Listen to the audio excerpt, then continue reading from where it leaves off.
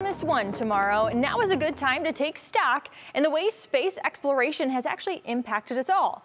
As Chief Meteorologist Betsy Kling reports, you might be surprised as how NASA's innovations as well as inventions have become a part of our everyday lives. With a vision to explore the secrets of the universe for the benefit of all, NASA's #1 mission isn't to get men and women back to the moon and onto Mars.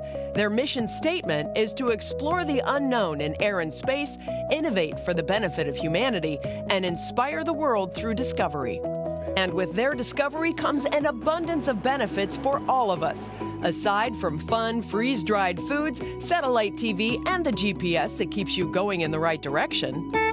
And COVID-battling air purifiers, LED lighting, exercise equipment, and insulation for every kind of application and environment, you can definitely say NASA technology is a part of your everyday life. As a matter of fact, you may have NASA innovation in the palm of your hand right now. From the circuitry inside to the network that carries the signal, cell phones are what they are today because of technology developed by NASA.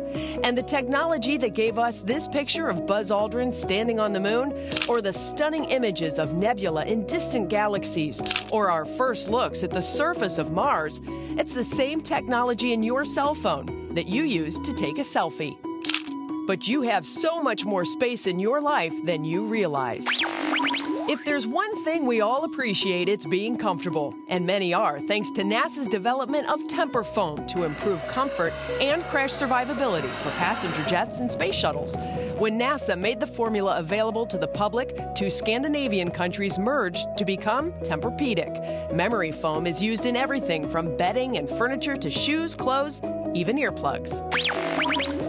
In an effort to keep astronauts comfortable in the extremes of space, NASA looked to phase change materials known as PCMs that would absorb and release heat inside a spacesuit. The microcapsule PCMs ended up not being the right fit for astronauts, but have found their way into athletic wear, sleeping bags, and underwear, and it's become a lifesaver for low birth weight infants around the world. The same microelectronics developed for vibration control during stress testing of space hardware during launch and re-entry came in handy when it came time to develop digital controls for tankless water heaters. The coding for those microcontrollers is similar to commands developed for shuttle missions and allows for the water to be at the right temperature without using excessive energy. NASA innovation has led to medical breakthroughs for imaging, sutures, and biometric analysis. Yep, that wellness monitor on your wrist is a commercial usage of NASA tech. The list is seemingly endless, but the innovation and invention will never stop. So who knows where NASA will take us or how they will help us in the future.